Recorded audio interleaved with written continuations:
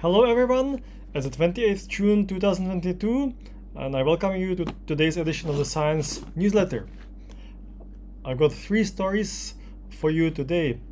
The first one comes from the Journal of American Chemical Society and talks about the on-DNA hydroalkylations reactions on DNA being able to introduce various functionalities, including the bicyclo 111 pentane. So this can be introduced from a range of abundant and chemical feedstocks using halogen atom transfers. Definitely an interesting reaction for the functionalization of DNA probes and other DNA derived tools.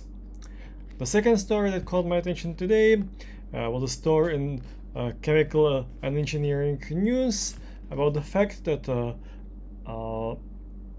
giving attention to environmental aspects of conducting business now affects the industry, the chemical industry, also in the way it makes new deals in terms of mergers and acquisitions of new assets or merging of existing companies.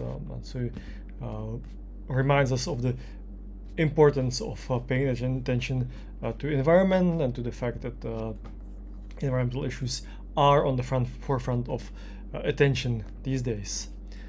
Finally, I also took note today of the fact that in recent days a giant of organic chemistry, David A. Evans, passed away.